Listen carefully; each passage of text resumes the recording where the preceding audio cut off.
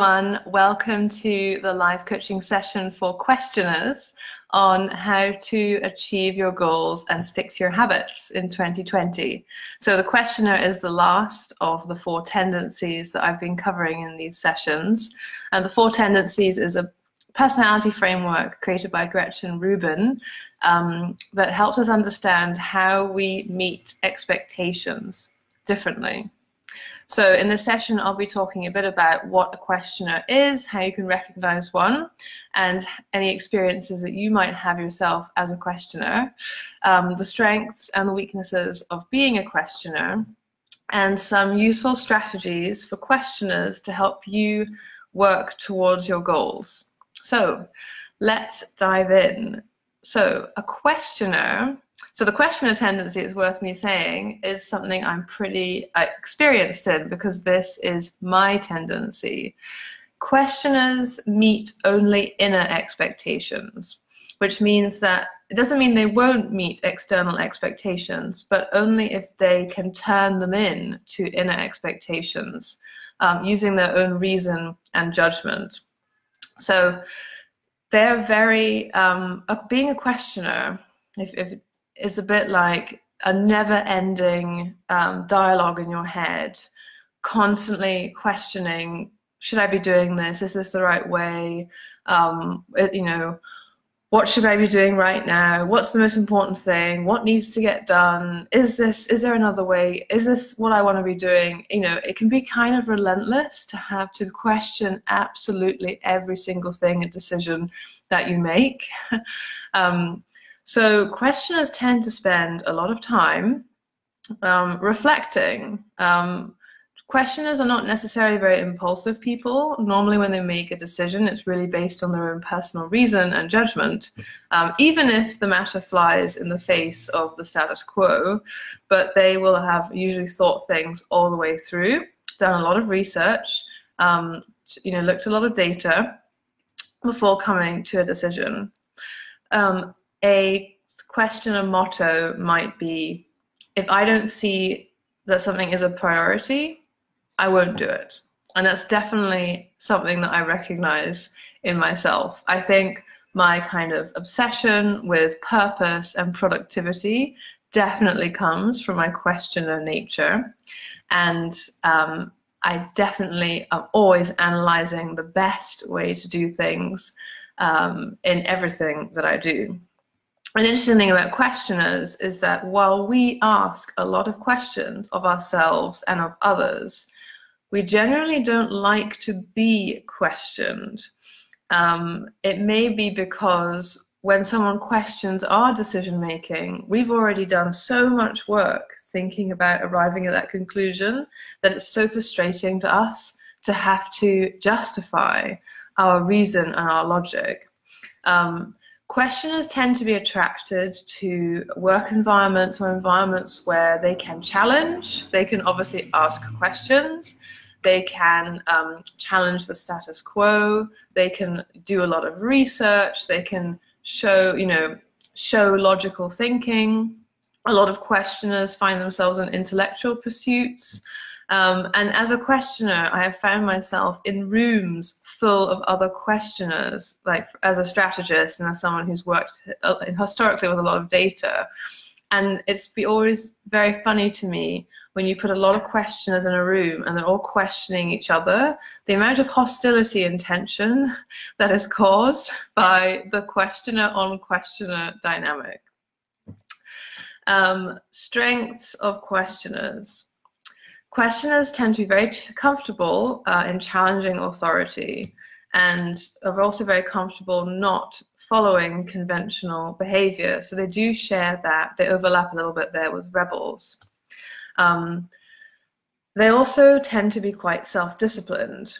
So when a questioner is at their best, they have the self-discipline of an upholder, the reliability of an obliger, and the authenticity of a rebel. When a questioner feels like they can turn something into an inner expectation, they are really unstoppable. They will follow things all the way through, whilst preserving themselves. Questioners also have a very strong urge to customize because of our questioner love of doing things our own way, of researching different ways to do things, of analyzing things very carefully.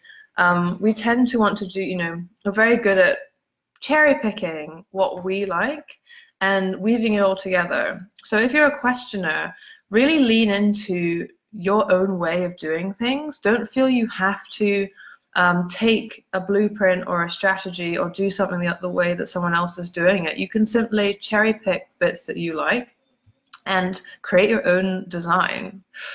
Weaknesses of questioners. A big questioner weakness comes from our love and drive to research and investigate and study, because over-researching can lead to information paralysis, where we actually are unable to make a decision and move forward. Questioners who struggle with information overload or research paralysis can find that big decisions in their lives or businesses are not being made, and they can get stuck in a kind of prison of their own making, because there's always something else to research, there's always something else to perfect. And I find myself in that situation many times where I'm unable to move forward because I'm totally overwhelmed with analysis paralysis. One other weakness of questioners in more of a team dynamic is that because of our relentless urge to question everything, we can sometimes not be seen as a team player, and we can be seen as a bit of an agitator. Also, questioners tend to only be happy meeting the expectations of people who we deeply respect. And like rebels, questioners run the risk of being seen as the opposition party, as simply questioning and reacting rather than acting. So it's really important as a questioner to kind of reduce the amount of reacting you need to do in your environment by surrounding yourself with people that you like and respect. Also, a really important thing for questioners, and I've learned this the hard way, is that we question everything. It's our instinct, but we must develop self-awareness in how we pose questions, because we can easily upset people. We can easily offend or make things difficult unintentionally because our questioning is seen as criticism or attack. So skillful questioners are people who've learned how to ask questions in ways that feel very constructive, very caring, and very non-threatening. The TV journalist Louis Theroux is a really great example of a questioner role model in the way that he asks really transparent and quite intrusive and quite shocking questions of his subjects in his TV shows, yet they never feel like he's taking advantage of them, and so he's able to create incredible stories. Another quite funny questioner weakness is that questioners can fall prey to crackpot tendencies. So the questioner's relentless desire for information and our willingness to challenge authority, to go against the grain and to seek out the kind of the unknown and the unsaid and to take it as far as we can, means that we can risk getting a little bit deluded. And Gretchen Rubin says that probably most conspiracy theorists are questioners. Health practitioners have a very difficult time with questioners because we tend to question any advice we're given. So that's something definitely to be aware of, and it's something that I check myself on too. Okay, how can questioners work to achieve our goals and stick to those habits in 2020? For a questioner, it's absolutely essential at any moment that we know why we're doing something and what the purpose is. So you must believe in the purpose of your own goal. For a questioner, if something is at all unclear, vague, half-baked, you won't do it. So when you're working towards a goal, really take the time to tease out the why behind this goal, why you're working towards it, write it down and keep it to hand. As questioners, we love logic and reason. So use frameworks and systems to help you to make decisions, to get clarity. A lot of my practice as a coach and as a strategist comes from my questioner nature, where I use or I design my own frameworks to help me make difficult decisions because I have so much information to sift through. Talking about the analysis paralysis again, sometimes limiting yourself, setting self-imposed boundaries, limiting information consumption, giving yourself self-imposed deadlines or limits that make sense. So for instance, I will try 3 options before choosing one. I will interview 5 candidates for this role maximum, and I will choose one. Or for me, what I found when I want to, do big projects, unless I have a powerful why behind it, I find it difficult to prioritize. So I tend to generate deadlines for myself. Like for instance, when I built my first website, what helped me do the work to actually build it and get it live was that I had a public speaking engagement, which I wanted to have a website to put on the final slide. So that was my self-imposed deadline to actually get it done. Having the public speaking engagement was my why behind getting my website live. And likewise, I'm writing a book proposal and I've entered a competition which has a fixed deadline, which means that now I have a why behind getting the book proposal done. Otherwise, I wouldn't see it as a priority and it would just sit there for months, maybe even years. Another questioner weakness is that we tend to be a bit like upholders. We have perfectionistic tendencies.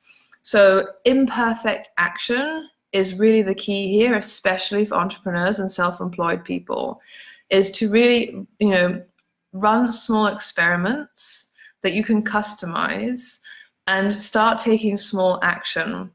Otherwise, as questioners, we can find ourselves, there's always a better way of doing something. We need a bit more work or a bit more research or a bit more time, and we can end up really slowing ourselves down by just getting so stuck in our own processes. So embracing imperfect action and just taking small steps consistently can be really, really key, especially for working on those big, meatier goals. And finally, in terms of how we measure our success with our goals and our habits, questioners, our love of reason and logic and systems means that we're quite comfortable with data. We like data and we like proof. So really experiment with using trackers, whether that's a fitness tracker for your health goals, a wall chart, time tracking. I mean, definitely my use of productivity tools definitely stems from the fact that I'm a questioner and I love to have data and systems and I like to be able to track my performance. So there we go. There are some strategies to help you as a questioner work towards your goals in 2020.